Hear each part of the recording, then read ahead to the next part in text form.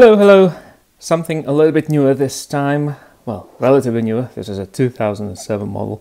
It's the Nokia 6500 Classic. Yeah, you have to say Classic at the end because there was also a 6500 Slide model. They shared some of the design and so on, but inside they were actually quite different. We've got a Classic one. I guess, if I remember correctly, this was my last feature phone before I definitely switched to smartphones. Back in 2007, I definitely personally liked this design. You know, it's a slim wafer. It's really, really nice. Well, not everyone has to like it, but I do, and that's important. Yeah, let's just make a tour. It's very interesting that it only has a single port here, and that's the micro USB. If I'm able to open it, I'll show you. There you go. Yeah. There's nothing on the left. Oh, that's why I'm out of focus, I guess. Ah, that's better. Nothing on the left, nothing on the right either. Nothing at the bottom, only a hole. That's a microphone, I believe. So this part, this upper part, you can see it has an upper part and a lower part. So this upper part is made of metal. It's kind of interesting. And yeah, it really is quite nice to touch, you know, cold and everything. The lower part is made of plastic, and you remove it by applying a little bit of force. Yeah, use the force, Luke. There we go. Yeah, just a plasticky thing. You know, you'll get inside as a 1 GB built-in memory. As a matter of fact, this phone doesn't support any memory cards or anything like that. Instead, you got 1 GB built-in memory. In 2007, this was kind of unusual. Now, 1 GB in 2007, it was not like a whole lot, but it was enough for a phone like this, I believe. Like when I had it, I definitely did like, okay, I don't have enough space or anything like that.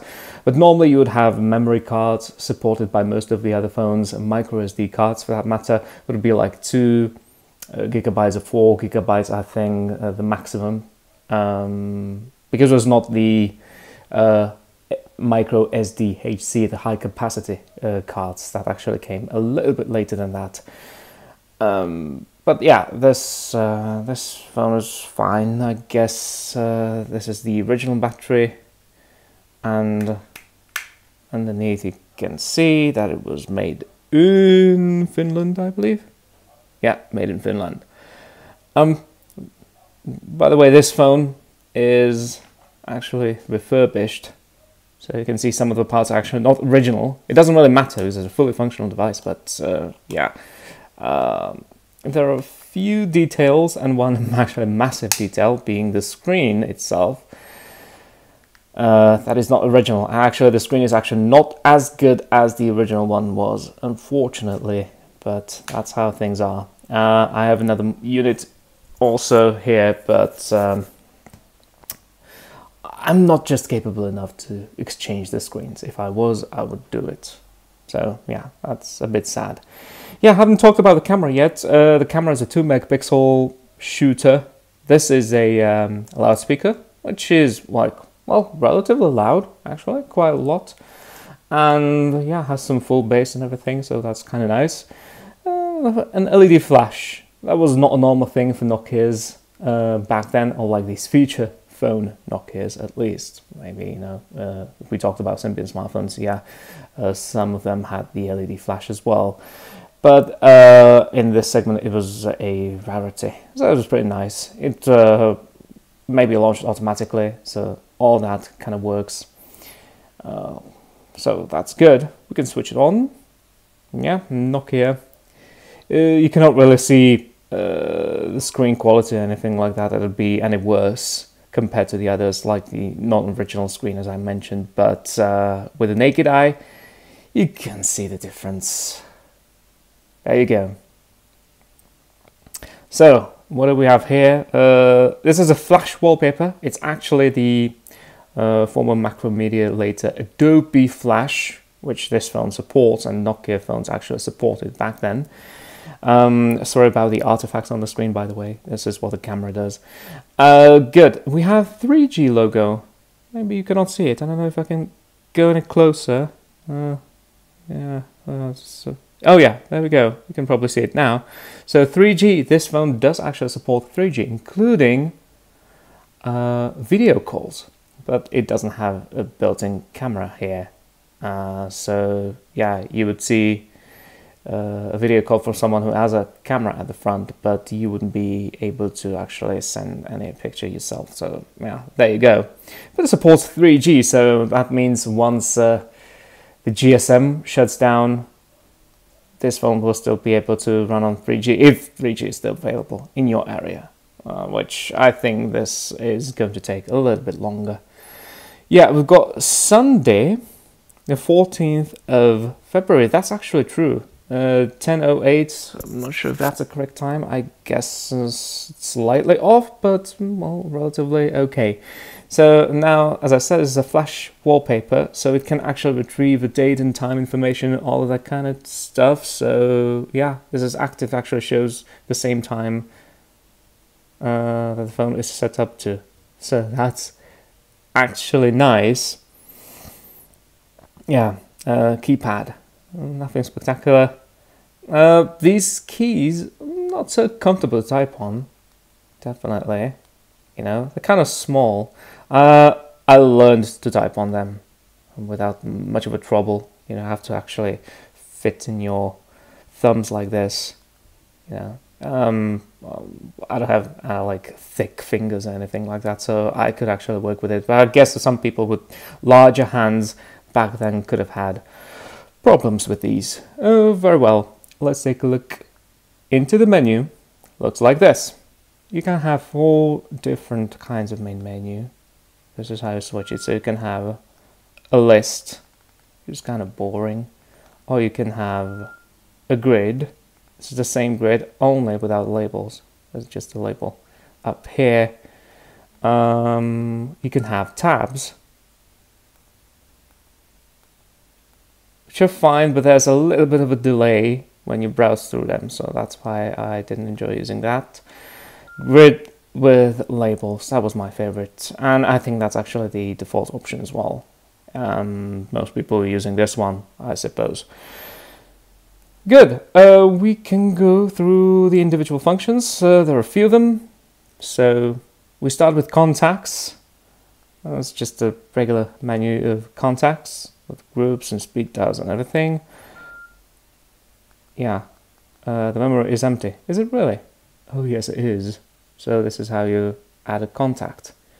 You only get the first name, last name and phone number, but you can add more details like this. So that's good. Yeah, I'll try to go a little bit further from the camera, you know, to get rid of those horrible artifacts on the screen. And you can still see them. That's a little bit unfortunate. Synchronization is not going to work, of course, but it's there. Yeah, that's it. No special features here. Now, of course, log, that's call log. You've got a complete log, you've got separate lists of missed calls, received calls, and dial numbers. And, of course, also message recipients this time. Yeah. And, yeah, some data counters. This one was not so heavily used on data. You know, all the units are actually bytes. Yeah, this is not very spectacular. How about message log? Not very text messages. Not very many text messages, I meant to say, yeah, have been sent off this phone. Well, it could be because all of those counters were actually set to 0 at one point. Yeah, so some settings. It has profiles, 6 of them, and a flight mode. Yeah, that's a new one as well. Of course, you also have themes. Now, the themes could change the colors of your environment entirely. So that's kind of nice. All of different colors mean that the phone itself was actually sold in various different colors. There was this black one, which is my favorite. There's a bronze one, which many people liked. There was also a silver one, which looked a little bit more like, well, not as nice as the others. And yeah, then there was also a pink one, which I think actually came a little bit later. And yeah, I remember one girl having a pink 6500 Classic. So yeah, found its audience, I guess. Then we've got tones, which we will do in a separate video as usual. Now we've got wallpapers here. Let's take a look. How do we actually open? Probably select image. Yeah, there you go.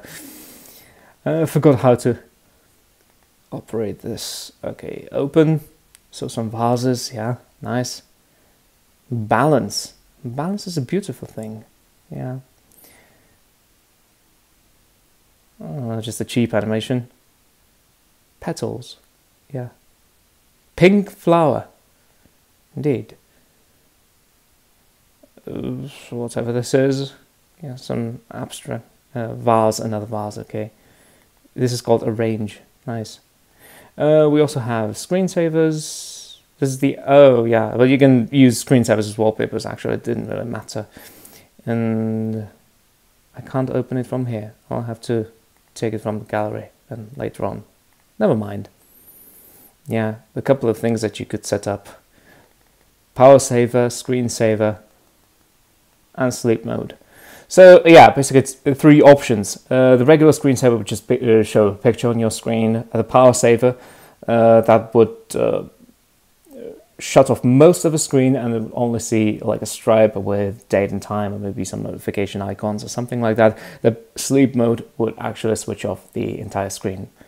So we'll be looking at the black screen, and it's just like on modern smartphones these days, unless you have some kind of like an always on display turned on something. So yeah, similar features already here. We've got date and time, of course. We cannot, yeah, auto update is on, so we cannot really change anything about that, but that's fine. We've got shortcuts. So yeah, you've got the selection keys, left selection key, right selection key. So you can assign them with different functions in the home screen. Then we've got navigation key. You can also change those functions. And active standby key. Oh yeah, this phone actually supports something just called active standby, which I have switched off, I believe. But I can switch it on here. Yeah, active standby is the second one. Yeah. See what it looks like. Very busy. You have to have a different wallpaper for this one, I guess. So let's also switch a different wallpaper. And let's have a look. So wallpapers, let's switch it to something abstract like this one. For example, silver. Yeah, that looks better. So there you go. You can have your shortcuts here. For example, music player, calendar. You can browse through calendar like this. No items. Oh, no items pending. So that means, you know, when you receive something new, like an unread text message or a missed call, something like that, will probably appear in this bar. That was pretty clever, you know, for a feature phone. Why not? Sync and backup. Well, it's obvious. We've got connectivity. We've got Bluetooth. No infrared port anymore. It was not there on the body. Yeah, you've got packet data. And we've got USB data cable, so data storage. That basically meant that when you connected your phone to your computer, it would just appear as another disk, you know, flash disk or something, which was convenient, you know, something that a modern smartphone's going to do anymore, which is a shame. Anyway, we've got calls, of course. You can just go through these options. We've got phone options. Oh, language settings. We always take a look at languages, right? So we've got English, German, French, Italian, Dutch, Spanish, Catalan, and Basque. Yeah, I forgot this one. Basque, which is a language actually spoken somewhere on the borders of France and Spain, if yeah, I hope I'm right. Turkish, of course, and Portuguese, and yeah, this is another language in Spain. I don't know what the English term for this is. It's not Galician or something. I don't want to be like wrong about this. And many local Spanish languages, I don't know. That maybe this model was made for the Spanish markets. I'm not entirely sure about that, actually. Yeah, so here you can see memory status, media memory. Yeah, 960 megabytes. Yeah, it was pretty much a gigabyte of memory card. So no memory card, actually, just internal memory. So it was not a lie or anything. This one really does have a gigabyte of memory. There's something called voice recognition, which is actually convenient because you didn't have to record your voice commands or anything like that. There was just a robot. General. Silent. Meeting. Outdoor. Mouse style 1. Mouse style 2. Something like that. It's really nice. You could add probably some more functions a little bit. You could change those voice commands, but you didn't need to record them yourself anymore. You know, it was very progressive in this way. On flight query, of course, welcome notes. We didn't have any. Phone updates. Yeah, over the air phone updates. This is for someone who's interested. Yeah, we won't be able to download anything here. Okay, and some enhancements like handset charger, okay, configuration, security, and you can restore factory settings as you would expect. Good. Let's go to the gallery. So let's see the rest of the. I'm not going to show you images. That's actually my images. Video clips. That's probably that's the one which is the default one. I can show you that. Yeah, you can go full screen, I believe, somehow as well. I don't remember, was it a star key or... Yeah, it was. You can see in this video... Yeah, turn the volume down a bit. You can see in this video maybe that the screen has kind of like a blue tint to it or something like that. It's not in a very contrasty or anything. Yeah, so this is like a third-party screen, not the original one. That's a shame. Very well, do we have any music files? No, we don't. Themes, we actually went through those. So graphics, let's see some of those lovely screensavers, like the analog clock. We show that. Black, those are just the animations, effect. Fair enough, that actually looks like a flash animation. Some pointed galaxy. Well, choppy animation of planets. Looks nice. Silver, that's the same thing here. Skyline. If I remember correctly, there were some Sony Ericsson phones that also supported these flash animations. And unfortunately, we don't have one here, but I remember like the model, the Sony Ericsson S500, it had the ever-changing wallpaper or something like that. You could grab it, actually put it on the Nokia. It would be changing with the date and time, something like that. It's St. Valentine's Day today. As a matter of fact, you'd see some hearts and, you know, things like that. Nokia supported those fully. So, yeah, they were interchangeable with other brands as well, you know, because flash was a standard. Good. Yeah, we have some recordings and received files, which are actually personal. We're not going to go into those. Let's take a look at messages and let's type a message, you know. Yeah, there's two. And you can type in hello. This is difficult to do on camera, I'm sorry. I'll try to adjust myself a little bit. So this is a text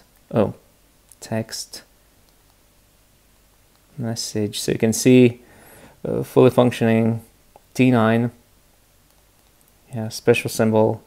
There are some smileys as well.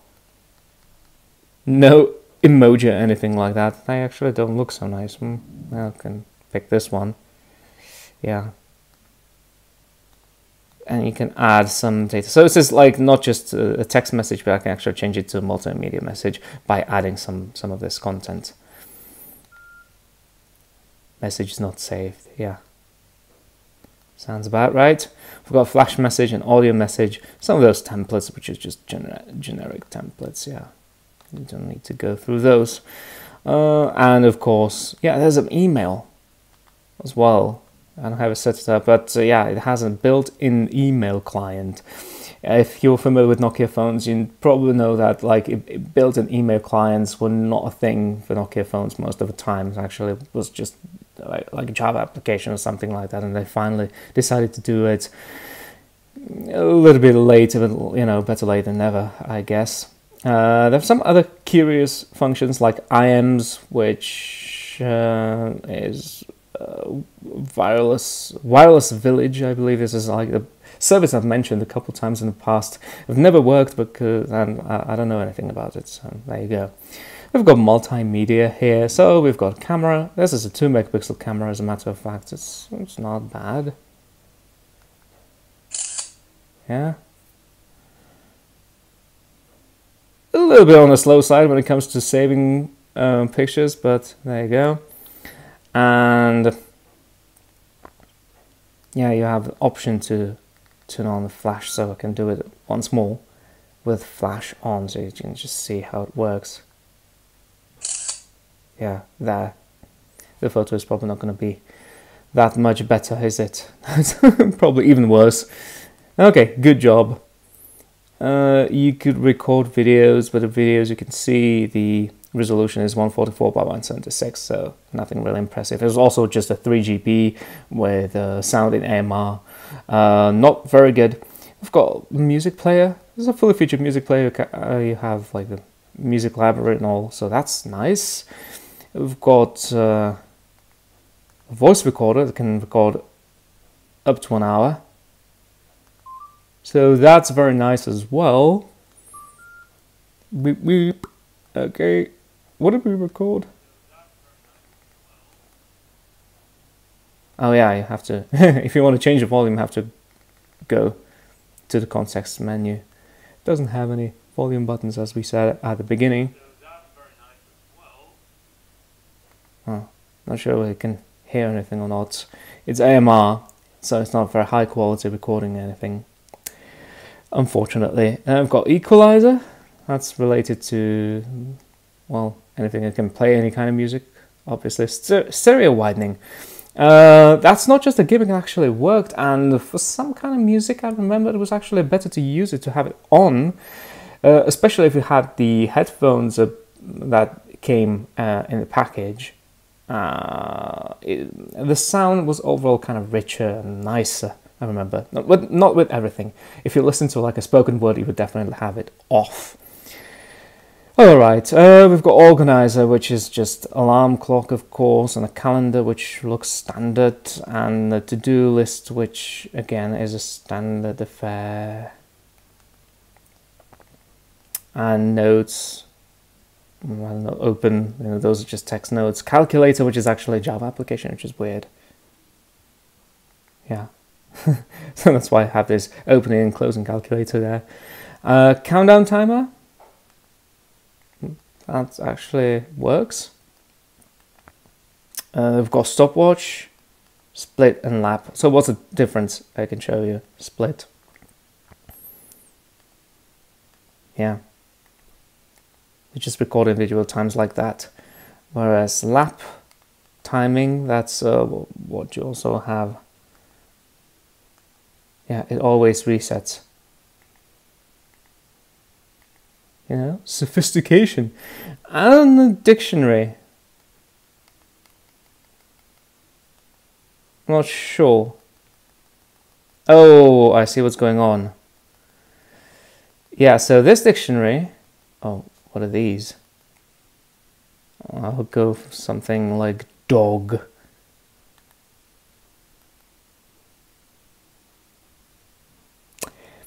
Yeah, I can see a problem here. It doesn't have the character set here. I think, well, it may be something like a English-Chinese dictionary or something like that. You know, probably made for a language which is not supported by this phone. So I'm not really sure why it's here. Honestly, I have no idea. We've got some apps, of course, games and applications and stuff. Golf 2 High Roller. This is not an original game, of course, and Snake 3 and Sudoku. We don't need to go through all of those games, but I'll open Snake. The Snake is the most popular one. You know what? I actually enjoyed... Yeah, I'll go to the adventure one. I enjoyed playing the 3D Snake as well. I may have mentioned it in one of the previous videos already. So you just go like this and you eat your fruits. It's all kind of cute. A little bit slow, but on the other hand you see that... Yeah. The point is you have to eat fruits, grow all the way to that checkpoint, and you have some power-ups which may make your game, you know, more difficult or easier. That depends. You never know.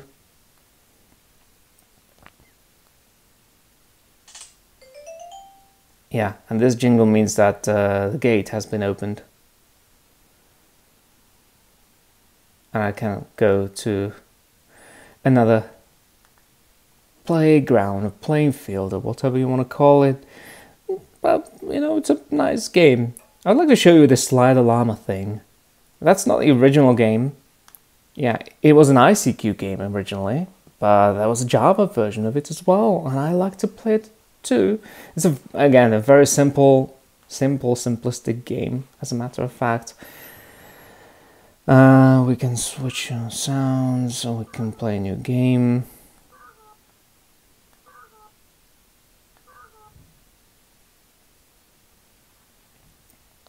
What was the idea here? You were just supposed to put 3 of the same kind next to each other. You know, just like a slot machine, basically. And you would get some points. Each symbol gives you a different number of points. And it's kind of cute. I like this game. That's what I wanted to show you. Yeah, and in collections, we actually have many applications here as well, like a converter, download for downloading stuff, I guess. Opera Mini, which was very important, especially for feature phones, if you wanted to like have a full-featured internet. Opera Mini was very useful. Search, which I don't know what it actually searched for. I actually searched inside of an entire film, something like that. Some widgets, which on a phone like this was pretty pointless. There was a world clock. Oh, it's kind of nice.